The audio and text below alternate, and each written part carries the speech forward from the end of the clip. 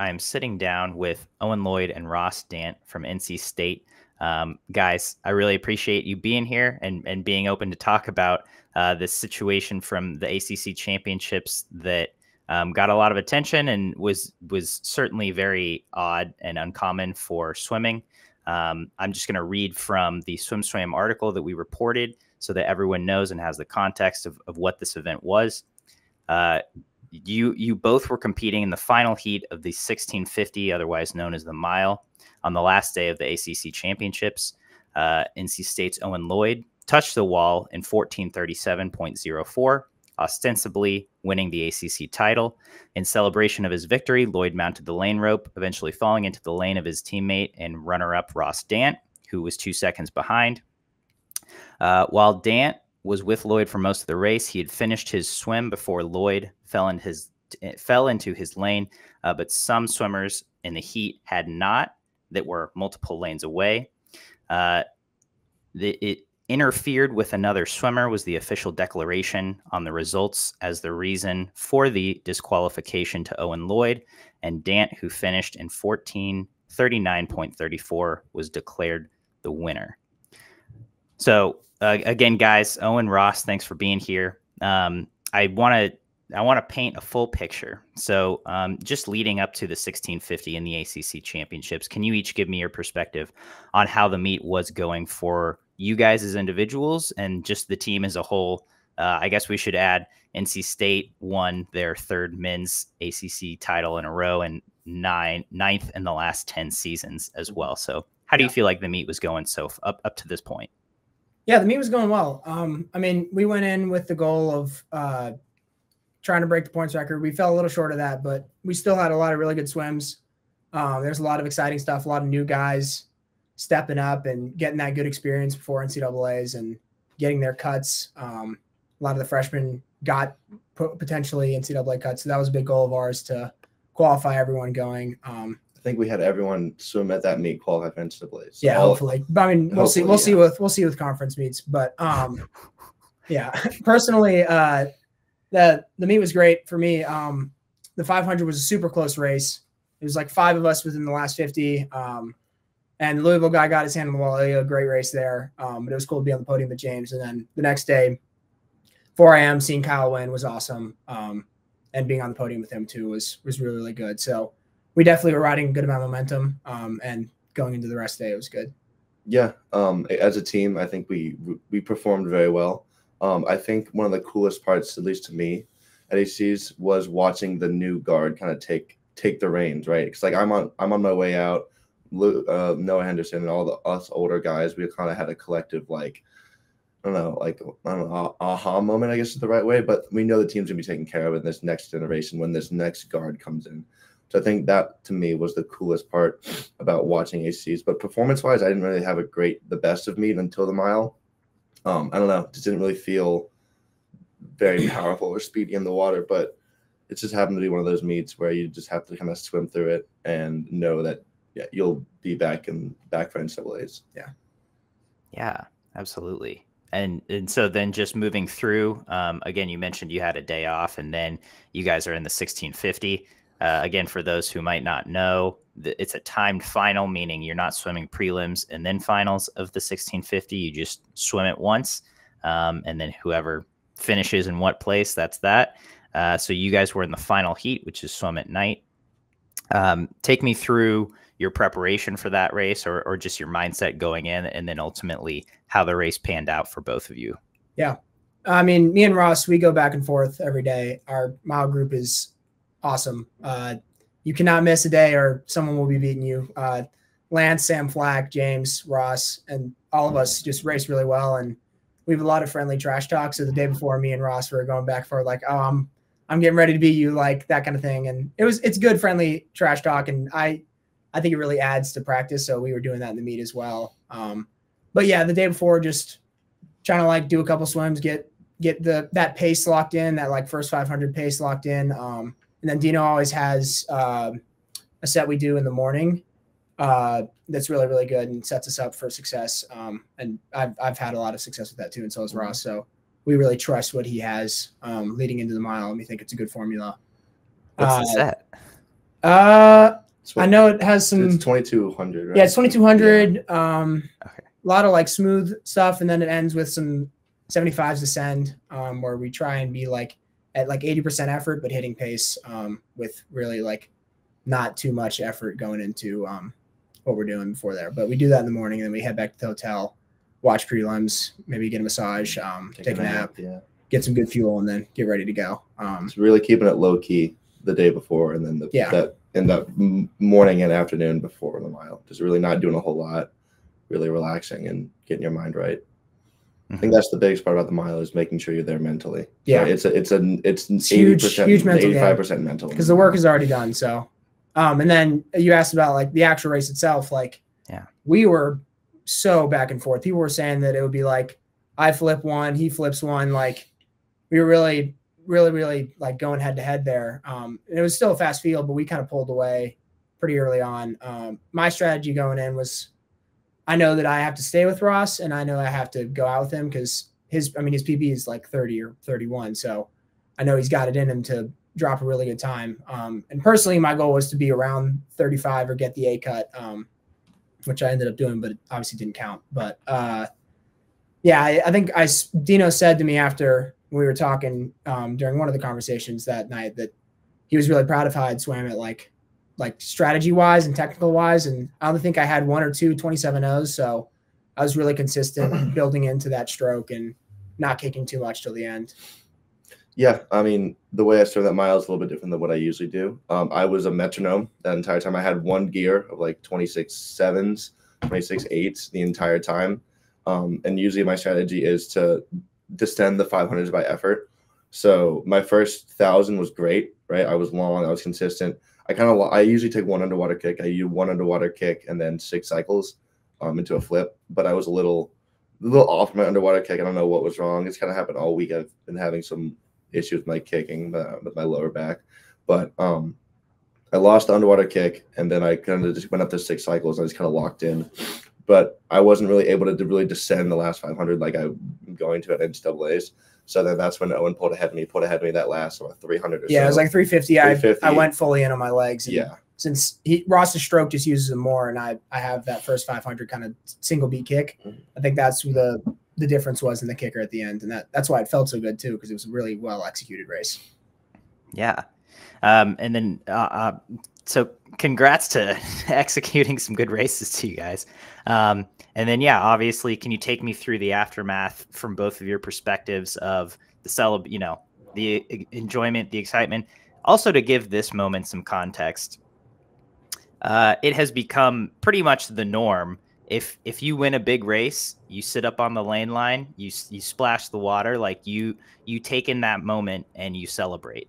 And I think specifically this was an odd moment just because the mile can be such a long race that when the winner finishes and the second place person finishes, it is common for the rest of the field to maybe not have finished the race already. So again, just giving that context, but can you take me through the celebration and the aftermath? Yeah. I mean, like kind of the last 100 or 150 or so, I was starting to think in my head, wow, I really could win this. And that feeling building up while you're still finishing, and then finally being able to release. And obviously I slap the water. That's a classic thing. I love celebration. Obviously it, and I like to be loud and celebrate that kind of thing, but it also gets your team riled up, which is good. So it builds momentum, and it's fun, and it shows how much you care. And I let a lot of emotion into that. And so I got up in the lane line, and obviously I'm really tired. I just swam very fast, very long race. And I knew Ross was done, and I'd been up there, and I just happened to fall into his lane. And afterwards he gave me a hug, and I was like, this is so cool. We just won 1-2. And then I went under my lane. I got out after everyone had touched. I think I got out and got on the blocks. And I was really, really hyped up. And it's funny. Some of my friends were saying when we were on the blocks, we had seen the official raise their hand. So they were like, oh, we knew something was going on. And then, so really just a lot of emotion. I mean, this is a culmination of not just 1 year, but a lot of years of really like locking in and having that dedication and hard work and commitment. So I was really proud of it. So that's why I displayed that amount of emotion. And I think celebrations in swimming and in sports are awesome, and they just add to everything about the sport in a positive way. So I'm a big advocate for celebrating a huge win like that. And let's be clear, first ACC title. Yeah. I mean, this isn't routine for you. This isn't something that had happened before. Yeah, and it was my first day cut, so that was also really, really huge. Just a cool milestone to get. So yeah. Yeah. Yeah. Owen, like I said, Owen finished. When he was up on the limb, and I think I pointed at him, and then so he fell into my lane, and I guess when I was looking, he was to my left. I saw, as soon as he found my lane, I saw the official raise her hand. I knew the second he came into my lane, or the second he fell into my lane, I remembered a story that Braden told us about the NC State men's 4x200 free relay. Yeah. One of the guys jumped in while Boston College was still swimming. This is when they first beat UVA back in like way long First ago. time they won the relay in like 20 years. Anyways, he jumped in the pool while Boston College was still swimming and got DQ'd. And I remember that story, and I think I was probably like one of the first people to see because I saw her raise her hand. And I didn't really know what to do because he was in my lane. I was giving him a hug, and I knew he had just been DQ'd. And so then he gets out of the water, and I look at Dino, and the ref goes and talks to Braden and Dino throws his heat sheet and starts screaming. And Braden is storming around. And I point at Dino is kind of like looking at us. I point at Owen, and I raise my hand like a little bit, and he shakes his head like nodding. And then I think this is when you're going anything. Yeah, I was completely oblivious of all of this. Full of adrenaline, full of emotion, like, right. Oh my gosh, this is so cool. I think, and then you went over to get interviewed. And then when they came on the intercom, I actually got on the block. And this is probably I don't regret it, but I probably could have been DQ'd for this. I got on the block and I double thumbs down and started yelling towards the ref, like booing, along with everyone else on the team. And I was just so full. And in the stands. Yeah, so I was just so like emotional at that point. And the funniest part was I saw Braden like storming around, like telling me to get off the block. But I mean, I was very upset with that. And I had no idea how Kaiwood didn't see you at that point. But it was a heart-wrenching thing to hear over the intercom and to see like you after the fact sitting by the dive well. It took it out of me. Yeah. Yeah. I mean, I did not watch it live, but I know I've seen the replay of it, and it's a pretty brutal sequence of events, right? And I understand the rule, but I also, seems like there could be a modification or maybe a different way to interpret it, but we're not really here to talk about that. So yeah, then just how do you guys react, after 30 seconds after it had just happened? I mean, and maybe Ross, we can start with you on this one, because I know that you had won the ACC title technically, and you didn't choose to display that with your podium position, and I thought that was a really cool thing to do. But yeah, can you take me through, and then Owen, just how you process it, and then rebound from it for the rest of the session? Yeah. Well, so they took me over to get interviewed, and while I was getting interviewed, actually the cameraman had been following Owen around, and James Plage, who got fourth in that heat, who actually went a lifetime best, he was getting in front of the camera and like yelling at the cameraman to get out of his face, right? So it was everyone, and Kyle Ponzer, who also swam in that heat, was holding up his towel to try to block the cameras from recording Owen. So it was all four of us in that heat were trying to do our best to like, as damage control, right? To like, how can we not let Owen get all like the negative, like, I don't know, get it all out of his face, let him be emotional, not have it be publicized. So they put the headset on me. I mean, if you watch the interview, I'm very upset. I don't know. It just kind of came out. Like, I knew I didn't win, and it would have been wrong for me to take his trophy, or not trophy, medal, or stand up on the podium. And I don't know. It's just one of those things where I think it should change. It's a rule that shouldn't exist, especially under the circumstances that we were in. But I stuck up for my friend, right? He's my teammate. He trains with me every day, and he beat me. Like I said in the interview, he beat me fair and square. And it's not my right or I don't have that. It's my obligation to stick up for him. I don't have the right to stand up on his podium or take his medal. I mean, I presented him his medal when he got back after warm down, right? So I didn't get a medal because Ilya, the Louisville guy, took the second place one, and then James got the third place one. I mean, it doesn't matter to me. All medals and records do is just sit on your sit on your dresser and get dust anyway. So I've got the memory, but it was a very crazy sequence of events. Yeah, for sure. I mean, watching back the interview, obviously I don't remember pretty much anything from the first 30 seconds of what was going on. I definitely went through like the stages of grief or whatever they're called. But first I want to say like Ross handled that really, really well. And he's a great teammate, and I'm really proud of how he talked about it and his sportsmanship in that moment. And I really appreciated that he gave me the medal as well.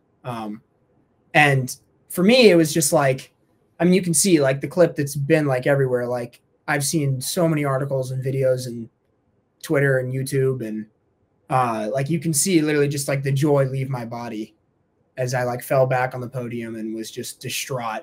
And Braden smartly like told me to like kind of move away from that area so I could get off the cameras. And he was talking to me, and he was being like, he's kind of explaining what was going on. He was just being like, stay strong. Like you still swam that race. Like we just need you to be a leader right now. Like, and we'll eventually find ways to move on from it. So, and obviously I was still tired. So I walked over to the dive well and I laid down, and I was like breathing really hard. And then like, it just like all hit me, and I started like crying because it was just so much emotion going into that. So I was really sad in that moment. And then I think on the clip, you can see me like kind of like angrily move away. And I was like, once I got angry, I was like, I just got to get in the water, because like there's nothing that's good going to come of me being upset right now. So I walked back to the bleachers, kind of like everyone like kind of got out of my way. I grabbed my Speedo. I stormed to the warm down pool that's in GAC, like, and I just hopped in and I just swam for about 15 minutes. There was a lot of anger in that and motivation. And I was like, I'm going to be back. Like I was just having a lot of inner dialogue. And as I like stopped on the wall and such, there were people who were warming up for their races, and the team was just wonderful in their support of me. And that really helped me get through it too. And even after the fact, like our parent group is awesome. And during we didn't have anyone on the platform diving. So, I went up to the stands to talk to my parents. My sister was there, and I was just getting so much support. So it was really awesome to see, even from parents on other teams too. Like there was a time where, so I was still like trying to watch all of our swims, because I was like, I gotta put on a face here. Like I shouldn't go away. I shouldn't sulk away. Like we still have a meet to do. And I was being as supportive as I could and controlling those emotions, but we had a little break during like the two breasts where we only had like two people in it. And I went outside and I was just sitting outside there, like just thinking about stuff, and I was shedding a few tears. But one of the UVA parents, I think it was Will Cole's mom, she said, she walked up to me and she was like patting me on the back, and like that was just really comforting. There was just a lot of support and a lot of people voicing like, you did that. Like don't let this moment be stolen from you. Don't let the hard work and that you put into this race, and like you deserve to celebrate. So that was really, really good to hear from just a lot of different people. And I mean, that night it was obviously like moving forward, and I put out that post on Instagram. I was just like, I wanted to let people know how I felt. And obviously I didn't think it was going to get nearly as much traction as it did. And that I've seen that quoted on some places, but I think the support of my teammates, the support of the fans, the parents, my family, the coaches. Dino talked to me and he was like, we're trying to appeal it, like, but I'm like really proud of you. Don't let that go away. So that was all really, really great. And I think without that, like it would have been really hard to deal with it. But the team really came together and supported me there, which I loved. Yeah. I mean, just, I spoke with Braden yesterday, and he, in speaking about this situation, he was like, telling me about how Ross stood on the second place podium with Ilya, you know, and it didn't top the podium. And then how you took 30 minutes and then we're back with the team leading cheers because because you guys are both leaders on that team. And I think when I reached out for the interview, I had seen your post about how you felt about the situation, and I felt very comfortable doing this or asking for this interview because it seemed like you had processed it in a way that you were able to feel it, and then you were able to move on from it. And so that's a really great thing to have in a moment of adversity like that. Yeah, for sure. Yeah. So, I mean, congrats to you both for getting through a moment like that and for doing so with such poise and just holding your heads high and not even that, but just moving through in a way that is healthy and brings you out the other side in a positive place. Thank you. Yeah. And so now, ACCs is over. I guess also that night, obviously that was a low point, but then you guys win another ACC title.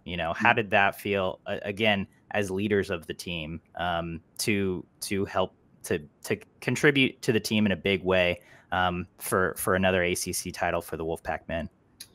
It's title number 4 in 5 years for my class, just the 5th year class. And it feels really good. Like I said earlier, I feel like the young guard is really taking the reins, and I feel very confident that this next generation of kids, not kids anymore, young adults swimming, is going to uphold the legacy that we have built and people before us have built. And it's just a cool moment. It's like a passing of the guard. And it's a great feeling to jump in the pool and a great feeling to win.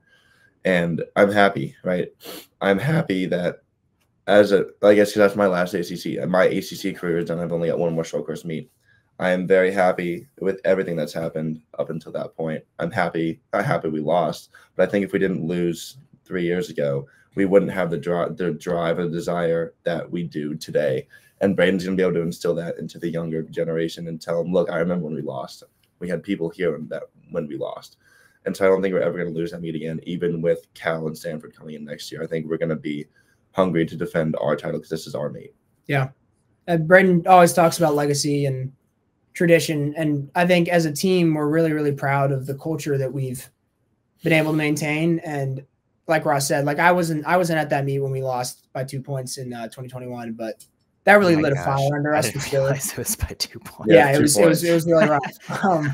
And I had to go swim at a last chance meet the next day, and that did not go well. But yeah, I mean, the legacy and the tradition that I think we've been able to uphold, and like Ross said, like next year the ACC gets Cal and Stanford, and this year, like even like Notre Dame was just lights out. And I sent some thoughts that were just on my mind to the team the next day, and I was like let's use this win to build momentum, not just for NCs, but like for the legacy that we've built as a team. And like I said how like proud I was of the freshmen and sophomores and juniors, those guys, like who a lot of them it was their first ACCs, and they did a really, really good job. And so I tried to it was hard for me to fully like embrace that moment of winning. And the team is awesome. We were having a lot of fun, so that really helped. But I still think I was able to enjoy the moment, and it was special. And it's always fun jumping in the pool. It's always fun seeing the coaches do fun stuff. Like Dan Kessler did a belly flop, and that got the boys going. So that was a really fun moment. I still think that I was able to kind of take it all in, obviously with a little grain of salt, but there were just a ton of emotions that night. And I'm proud of how our team did. And we were going into it like, yeah, we're going to win. But I think the biggest thing is that we gained a lot of momentum going into NCs because from the beginning of the year, that's been our goal, that meet. We have had our eyes set on the real prize there. So I think we gained a lot of momentum from ACCs, and I was really proud of that. Yeah. And then, like you guys have alluded to, one short course meet left for the season for you guys, and that's NC2A. So, we were talking about this off camera, but just tell me about coming down from a 5-day meet, especially one that is as emotional as that one, and then just kind of resetting and getting ready for the end of the season and NC2As. I mean, our first day back, we did 6 grand. We did 6 grand aerobic workout. Oh my God. We gotta keep up the yards this week. I think it's gonna be mostly aerobic. Obviously with a couple splashes of like harder efforts, but we need to build that aerobic base back up. We didn't really, none of us really fully tapered before we came down to the meet. We kind of just rested. We all did the same workouts. We just kind of rested for the last, I don't know, week beforehand. But this week is kind of a build back week. And then I think next week we're going to start really hitting it again. And just really getting back into the groove of things. Started lifting again yesterday. So I think it's just building back up and getting ready to work hard. Yeah. I mean, obviously it's hard after a 5-day meet to get good sleep anyway, but just with like how obviously mind is racing, definitely hard to get sleep there. But I think getting it back in the pool really helps. And our sights are set on NCAAs, and I think we've all got more in the tank. Every person in white group and a lot of guys in black group too. Like when we know that you swim well at midseason, you can not take down as much for conference. So we have a lot of guys who I think will rebound and do a lot better at NC. So I'm really excited for that. And kind of just this week, like kind of balancing the distraction, because I've had so many people just texting me and saying like, hey, I saw you on the news. Like, it's really crazy how much this attention and the story has picked up. So it's been a little bit challenging just managing that mental noise. But I think today it's kind of like died down a little bit. And like even yesterday, like I was like at the dentist and he had read an article about me. Like it was so just like a weird, crazy moment of like, wow, this really has like gotten big. And I'm really glad that a lot of the stories are shouting out Ross and his sportsmanship and the rest of the guys who were in that heat and handling it well. And it shows that there's respect between us and friendship. And I appreciated that. So yeah, but our goal is NCs, and we're definitely going to get back to it, working hard even today, and just moving on and keeping our sights set on the real goal. It's been kind of weird because I don't really have that big of a social media presence, right? I don't have Instagram or Twitter. Actually, I do have Twitter, but I don't check it like religiously at all. So it's kind of I walked into our dining hall yesterday and a couple of guys were like, "Oh, your video has 2 million views," and I was like, "Oh, that's cool." So this is all kind of happening. Like I'm a little oblivious to what's all happening, but I think it's really cool that this is getting attention. And I mean, the only good thing that can come of this is the rules get changed or modified. I doubt that's going to happen, but with all the attention that the ACC is getting, I mean, there's obviously a chance of anything. But I don't know, it's a really crazy thing that's happened, that this is getting this much attention. And it's attention for a good thing too. It's like it shows that what we have as a sport isn't a sport of like, I don't know, you don't want to use football as a bad example, but I feel like a lot of the times in football it's like a more of an aggressive, like less sportsmanship, I don't know, in between other teams and stuff. But I feel like we as a sport of swimming are very good about holding up one another and things like that, and not letting, like, even though he's my teammate and he's my, I guess, rival, you could put it that way, we're still like best friends. So you're here and you're training with your friends every day. That's well worded. And again, I just thank you both for sharing that perspective and for agreeing to come on and just talk about this honestly, and give your accounts from it. Because yeah, it was a shocking event. And I think it is always helpful when something like this happens to hear the perspectives about it so that people can contextualize it and kind of process it. And then, you know, like you have already started doing, move on and look at the next thing. So again, thank you guys for agreeing to be here and discussing it, and good luck moving forward to NC2As for the Wolfpack. Thank you. Thank you so much. Thank you for hosting us.